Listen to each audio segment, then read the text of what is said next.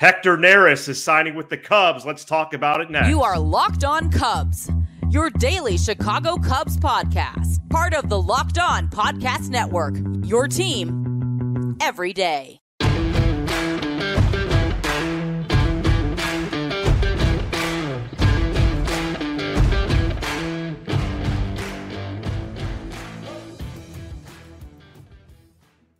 You are Locked On Cubs, part of the Locked On Podcast Network, your team every day. Alongside Sam Olber, I'm Matt Cozy. Best way to support the show is by listening every day on your preferred audio platform and by pressing like and subscribing on YouTube as we make the push to 8,000 subscribers. Thank you so much for making us your first listen. Sam and I are lifelong fans, taking our passion into a discussion with you on all things Cubs. Today's bonus episode is presented by FanDuel. Make every moment more with FanDuel. Right now, new customers get $150 in bonus bets guaranteed when you place a $5 bet. Visit FanDuel.com/locked-on to get started. We are here on a Saturday with breaking news as the Cubs have swooped in and made a big bullpen addition. ESPN's Jeff Passan was the first to break it as right-handed relief pitcher Hector Neris and the Cubs are in agreement on a one-year, $9 million contract that includes an option for 2025. Let me quote this from Passan. The Cubs have been waiting most of the winter to strike, and in doing so with Neris, who's coming off a season in which he had a 1.71 ERA and 68 in the third innings, the Cubs get the best reliever left on the market, one who will pitch high-leverage innings on a team trying to win, close quote. Sam, an exciting bullpen addition for the Cubs. Yeah, and a really good value deal. You know, first I want to break down just the logistics of the deal. So they basically get him for 1 year, 9. If he appears in 60 games, he's got a team option 1 year, 9. If he appears in 60 games, the team option converts into a player option. I don't really see the downside for the Cubs because if he appears in 60 games, it probably means he pitches well. If he pitches well and it converts into a player option and he wants to leave and get more money, you still got one really good year out of him, which is what you're probably seeking. If he wants to opt back in, you got 1 year out of them already that's good, so you could add a second. Right. The only really complete downside would be is if he doesn't pitch well and somehow pitches in 60 games, but then you just go to his career. He's never had back-to-back bad years, so the odds are he'd be good next year anyway. So there's plenty of really good things there. Now let's break down Neris as a pitcher. So as you said, he had the best year of his career, counting number-wise, last season, 1.71 ERA. He was tremendous. He probably won't be that guy. He had a fielding independent pitching, basically an expected ERA in the high 3s. But the year before, it was a lot lower than that. So if he's somewhere in the middle of that, you're getting great value. He's got a tremendous splitter. That's his out pitch, kind of like Mark Leiter Jr., but obviously a much better pitcher than Mark. And I think one of the interesting things with Neris is this Cubs bullpen is pretty void of lefties. Right. And he gets out lefties. That's great. Last year, lefties, I believe, let me just pull this up. I don't want to misquote myself, but I believe he had lefties had a 517 OPS against him in 2023. And in his career, he's been pretty evenly split. So, you know, if you're not able to add a lefty and Leiter Jr. isn't the guy, you know, that you're hoping he could be, and you don't trust Luke Little, this is a guy that you feel pretty comfortable with getting out lefties. I would project him as a guy probably in the low 3s with his ERA. I think he pitches about 65, 70 innings or so. He'll strike out about 80 to 85 guys in those things. He's very reliable. And now you look at, you basically have taken away Fulmer and Boxberger, and you've replaced them with Almonte and Neris. And I would argue, you know, on paper, those are massive upgrades to the bullpen. You have Neris, Merriweather, Alzolay now is kind of your big 3 at the end there. And we'll see how Counsell works with that. Maybe they add a lefty, maybe they don't. But I think, yeah, maybe so. I think you come out of this deal and now say, the Cubs bullpen should have enough going into late March to be not only a solid part of this team, but a strength.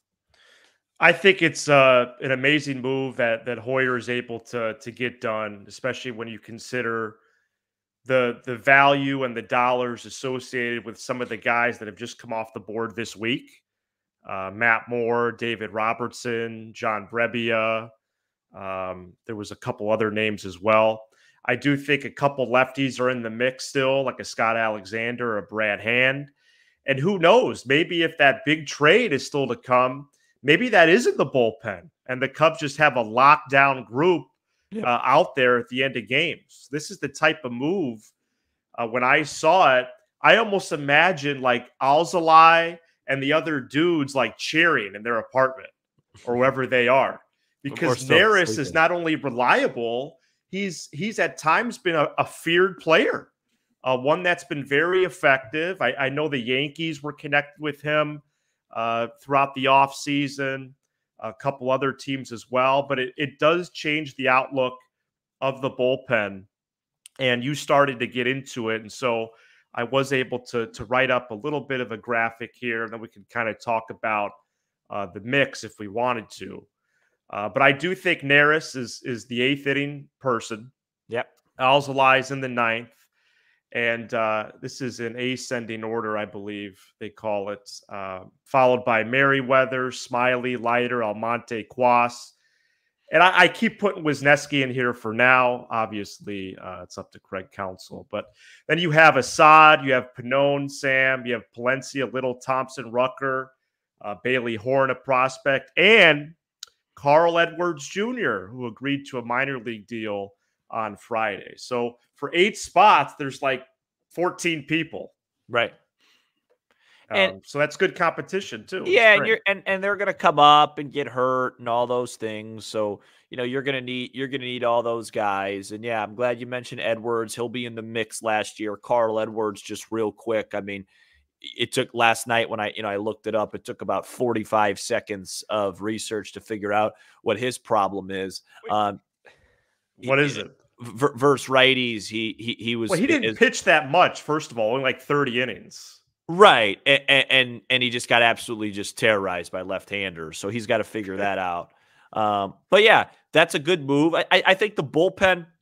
I think when you go in and you take yourself and you transport yourself to, Thanksgiving, and you're saying, what does this Cubs team need? And we said, hey, right. I said, hey, a couple of starters, a couple of bats, and a couple of relievers. I am comfortable. Do I want to see him add another lefty? Sure. But I am comfortable saying that the bullpen part of this offseason is complete. Yeah. If they don't make another addition, crucial. the bullpen is better and they are complete. So now you shift to, okay, Bush and Bellinger, is that enough for 2 bats? That's a different thing for a different show. Imanaga, just 1 starter, is that a different thing for a different show? But the bullpen is good enough that not only should they be improved, but I think it should be a major strength. And remember, the Counsell part of it also makes it improved. I think they're going to be much quicker to find their rhythm. Right. I don't think it's going to take 3 months to figure out a correct hierarchy that makes sense. And this should be a good Cubs bullpen. I think if Neris needs to limit the walks. That's the only thing I'm a little worried about with him.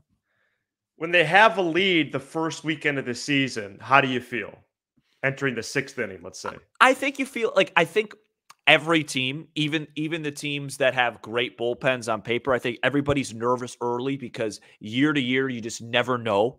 But sure. I think you feel as comfortable as you possibly can. I think if it's opening night and it's 3-2 headed to the 7th, and Merriweather comes in, and then you have Neris to face Seager and Evan Carter and these guys. And let's then go. Let's break it down. You go to Come on. You go to Alzolay in the 9th, and you feel as good as you can. And if you win a ball game is what you do. Yeah, and we'll see. And that game 1-0. It's all you can do. It'll be on ESPN, and they've really struggled with their Sunday night baseball coverage. So big addition on the north side. The Cubs signed Hector Neris. Be sure to smash the like button as people search Hector Neris Cubs. We come up more often. Comment below if you're watching the replay or rewatching. And I've been telling you guys all off season, patience is a virtue. Oh, have you? Just you know what I mean? Just let the market do its thing. Trust in Jed. the Neris thing worked out. I'll tell you, this Jed Hoyer really loves to find the most value. I mean, that second year, I mean, he really soaked that up. Sure. Think about it. It's a 1 year, $9 million deal. And then according to Passan, it could be 2 years, 23.25. Yeah, that's incredible value. And I think the splitter is the best pitch in baseball. I've been on the record saying that. I think it is the new best. Wow, pitch really? Yeah, I think it's the best pitch in baseball. I think a good split. You look at Ohtani. You look at the guys that have a lot of success. They all that splitter is nasty, and Hector Neris has it now. And I just want to say this because you told me 10 to 15. So I love Correct. This stuff. But just want to say this. I'm inclined to say changeup, by the way, but splitter's close. Last year, around this time, was there a bigger supporter of Mark Leiter Jr. than me? No.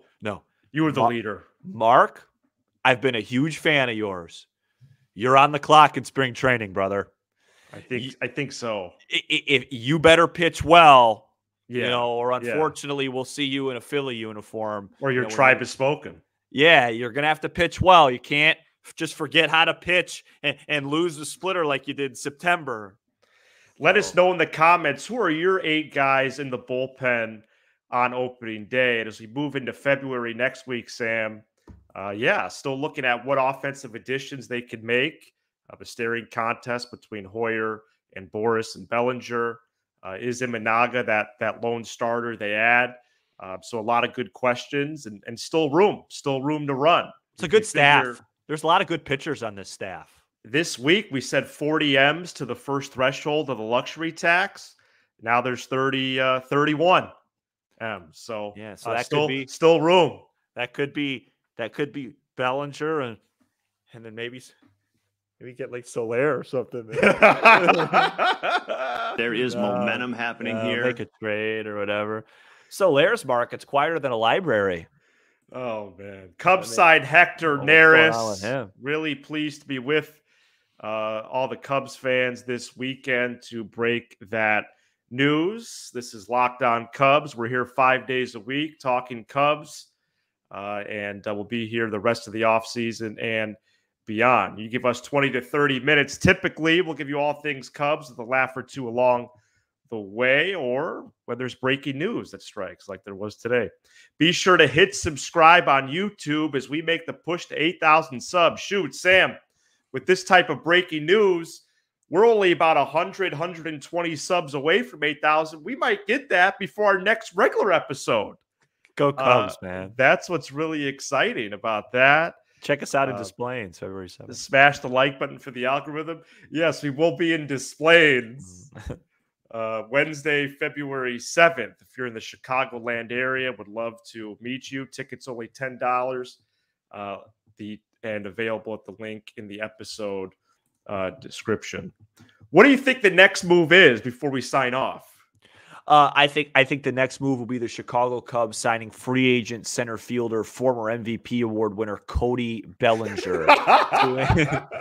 I think that'll be the next move, and I'm really curious what the staring contest is, because to me, I'm old school. Who blinks? Spit your hand, shake on it. 6 for 150 versus 6 for 200. Meet at 175, and we'll see you in mid-February. I don't know who's trying to get that extra. My guess is his name rhymes with Rot Roris. Yeah, it's not exactly a treasure hunt to find out who the culprit is. And I have lunch with Boris later, so I'll be talking with him.